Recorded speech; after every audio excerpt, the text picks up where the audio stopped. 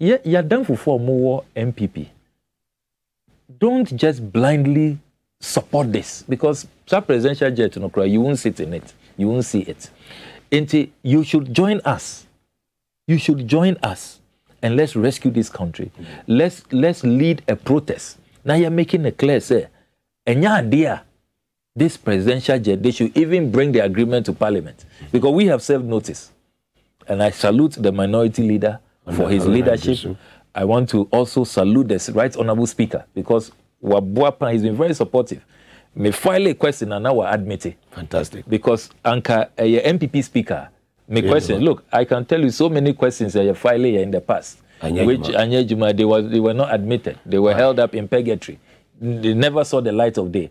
And I want to also use this opportunity to appeal to your rank and file, your party supporters. My name say a lot of them have been quite disillusioned about say expectations now more for caucus, the NDC in Parliament.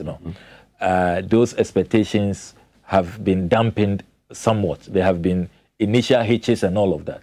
But Mayor Pele say they should give us a second chance, give us the opportunity to redeem our image, and draw a minority leader, Okase. He has taken note of all the concerns. And we will do what is right. We will not disappoint the people. And to Mayor Pele say, say you are turning the guns on ourselves. They be our NDC platforms and now we are fighting amongst ourselves. Infighting. We don't need that. Look, the SSA you're fighting say, let's turn the guns on more administration, on profligacy, ostentation, extravagance, misplaced priorities. Those are the things we must fight. Let's come together, united. Let's close our ranks and deal with this total ineptitude at El Coso, the total disregard for the people, the disdain, the disrespect.